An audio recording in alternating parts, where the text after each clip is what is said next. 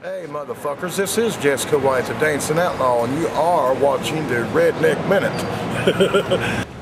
now, this has got an interesting story, Jesse. Tell me the story of how you got this tattoo. It wasn't originally Jesus, was it? No, it's just a tattoo that looked like Jesus.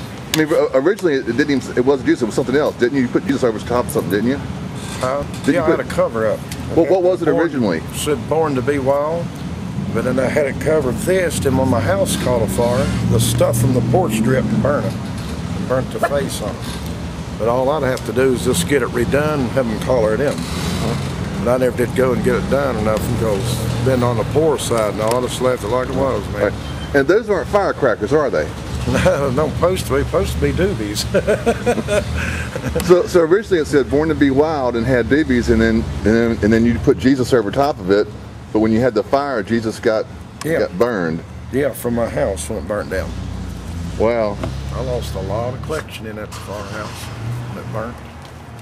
Yeah. A lot where people got me, and family and friends. I'd say it was around $50,000 worth of collection. Yeah. Everybody that sees it though thinks it's Jesus with firecrackers. I know. Do you ever tell them that it's that, or what do the people ask you about that? Like lightning on each side of that, but that's the way the tattoo they put on there. Homemade, and it come out like a joint. That's pretty cool, man. Then this one I got in Hollywood. Tom Arnold got me.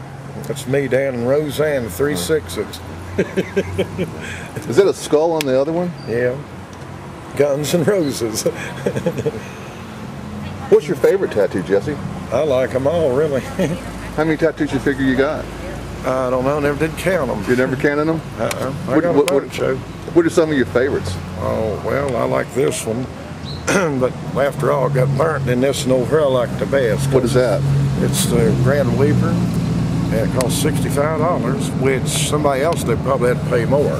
Wow. A tattoo place, I'll have to take my shirt off to show you. But it's the prettiest one I got, and I love hitting on all of them. It is a mind blower, baby. Where did you get it at? I got it up here when the tattoo shop used to be here in Madison. Wow. When I come back from Hollywood's when I got it. I like it better than the other ones. Then I've got one over here on this side. It's a little bit lower. I got a high, then I got a low. And this one's put on with a guitar string. Why the judge? Or why me, judge? Yeah. What were you thinking when you got that one there? I just wanted to get a tattoo, match my other one.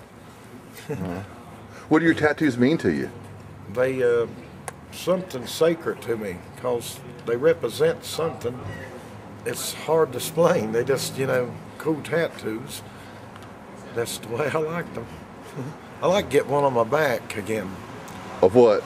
Of something like a, some kind of a, like a Mothman with the wings on it. Wow. I watched that movie, man. It wasn't long after at the bridge fell in Minnesota. They said the one goes to Mississippi to Minnesota fell. And people always told me, said, you watch that movie, said later on these things happen. I didn't give that much thought. We just watched the movie, me and my buddy. Then later on we heard on the news where that other bridge fell. Wow. And after all, this movie was made in West Virginia in Point Pleasant. This lady seen this thing in her yard. She didn't know if it was an angel from God or the devil. And she said she looked through her kitchen window and he looked like he was about 7 foot tall and had wings on his shoulder. And eyes looked like they were burning. They were so bright and red. Wow. And she said it hypnotized her because it freaked her out. She never seen nothing like that before. That's why she's explaining to the guy, the magazine man, to come to do the report. And she said she didn't know if it was from God or the devil. She said, but it flipped her out. And said later after that, Point Pleasant Bridge fell. Wow. Killed all them people. That's something else, man. It's some sign for something. And later that really happened. I've got the movie of it. Wow. May God be with you, brother, and don't do nothing I wouldn't.